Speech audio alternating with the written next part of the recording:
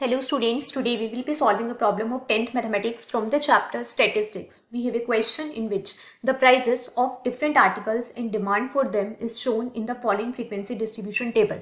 Then we need to find the median of the prices. First we have price and second we have number of articles. So price column is less than 20, 20 to 40, 40 to 60, 60 to 80, 80 to 100. Number of articles are 140, 100, 80, 60 and 20. So सबसे पहले ये less than series है, हम यहाँ से एक proper CF बना लेते हैं. सो प्रॉपर क्लास इंटरवल बना लेते हैं.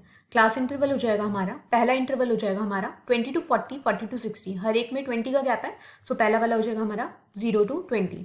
देन है हमारे पास 20 टू 40, देन है हमारे पास 40 to 60, 60 to 80, then we have 80 to 100.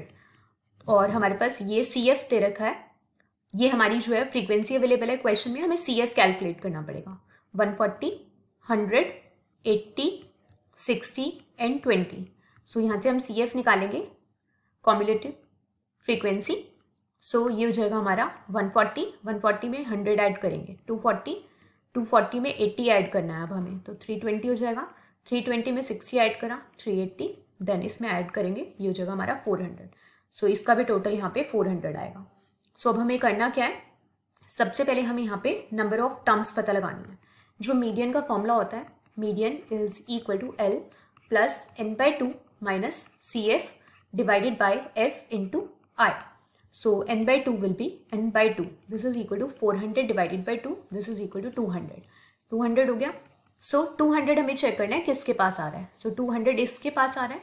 सो ये हमारा L हो जाएगा, ये हमारा F हो जाएगा और इससे ऊपर वाली हमारी CF हो जाएगी. सो L इज 20, n/2 हमने 200 निकाल रखा है, CF है हमारा 140, फ्रीक्वेंसी है हमारी 100 की, इनटू यहाँ पे प्लस का साइन है, इनटू इंटरवल है हमारे पास 20 का.